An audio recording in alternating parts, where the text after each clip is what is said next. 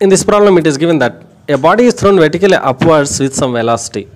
That velocity is not given, but at a height small h, its velocity becomes half of the velocity with which it is thrown.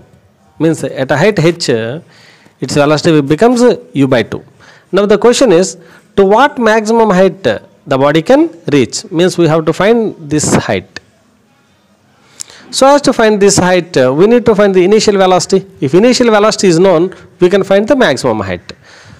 So as to find the initial velocity, we can use the first case. In the first case, it is given that its velocity becomes half at a height h. So if I use this v square minus u square equal to 2as, means v square minus u square equal to, as it is going upwards, a equal to minus g, and s means h.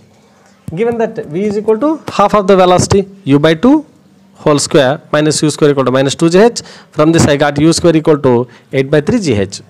Now come to this point. I am going to take this whole as a second case. Here the velocity is v dash. At the maximum height the velocity becomes 0. That's why v dash equal to 0. So 0 square minus u square equal to minus 2g h max. H max I took it as capital H. So 0 square minus u square equal to minus 2g h.